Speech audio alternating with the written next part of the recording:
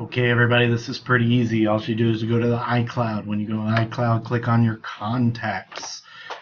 Select the first one, then go all the way down to the bottom and shift click on the other one so you select all of them. Once you select all of them, go to the little sprocket here in the corner. Click the sprocket, export B card. Now it'll say A stylus, whatever the first name, plus and 93 others .bcf. Save the file to your desktop. When you save it to your desktop, once you save it to your desktop, then just email it to me. I'll change it to a CBS file and send it back to you. Yep, it is that easy. Okay, thanks.